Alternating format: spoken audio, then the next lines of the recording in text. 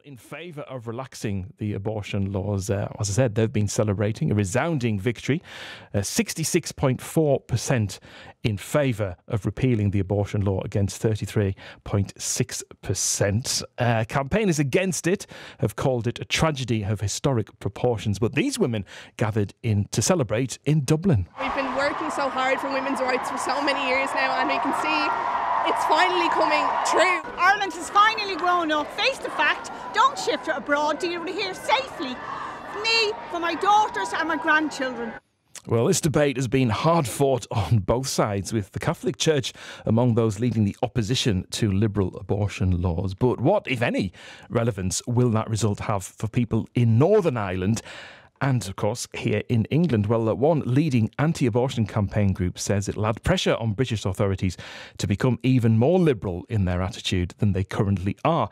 Liam Gibson is from the Society for the Protection of the Unborn Child and joins me now. Good morning. Good morning, Michael.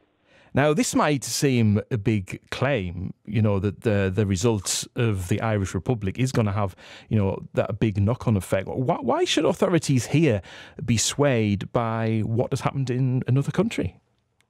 I don't think the authorities necessarily will be swayed by what's happened now in the Republic of Ireland, but certainly the abortion movement, the abortion lobby, which is led by big abortion providers, some of the biggest abortion providers in the world, such as Mary Stopes International and British Pregnancy Advisory Service, which make literally hundreds of millions of pounds from abortion. They have a campaign which is aimed at eliminating any kind of restriction in England, Scotland, Wales and Northern Ireland, and taking abortion completely out of the very, very liberal legislation of the 1967 Abortion Act. So it's going to certainly add momentum to that campaign. On paper, at the very least, the proposals that are being put forward in the Irish Republic are actually more liberal than the 67 Act. And we've seen it already in the Isle of Man, even though it's a tiny jurisdiction. The trend towards liberalising abortion laws is well underway. Also, you have to remember that there's considerable efforts to limit freedom of conscience under the 1967 Abortion Act. We've seen recently two Glasgow midwives having their case rejected by the Supreme Court in London, telling them they basically had to have complicity in abortion. That's even worse for GPs. There's attempts now to limit freedom of speech, especially towards giving information to women who might be considering an abortion, so let them know about alternatives. Now, this debate, it's caused a big divide between the different sides. So what do you think should happen now?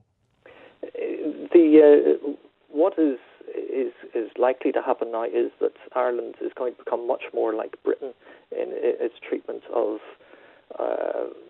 human life in general, but in particular towards those who are considered to be imperfect.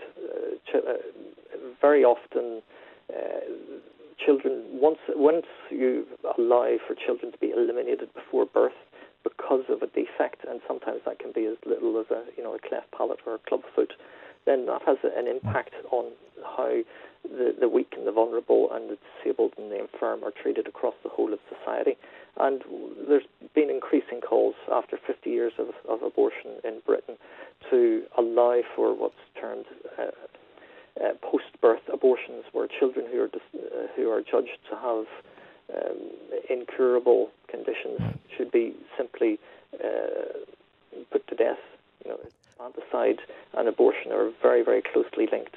And the people who will be most disturbed by this result in the Irish referendum are going to be the families of special needs children who have seen what abortion is done in Britain, where 9 out of every 10 children who are diagnosed before birth with Down syndrome never see the light of day.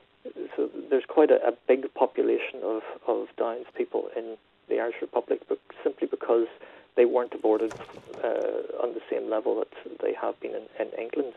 Now, there's always that argument given, isn't it, about the anti-abortion league that babies who have birth defects are automatically going to be terminated. There is that assumption that people will do that, which isn't always the case. So why not just accept the result? Because the Irish people have spoken, so inevitably the Irish public will now move towards a more secular liberal society. I mean, the Irish Prime Minister, Leo Varadkar, he said, referring to the No campaign, he said, "I know today is not welcome. You may feel this country has taken the wrong turn, that this country is one you no longer recognise.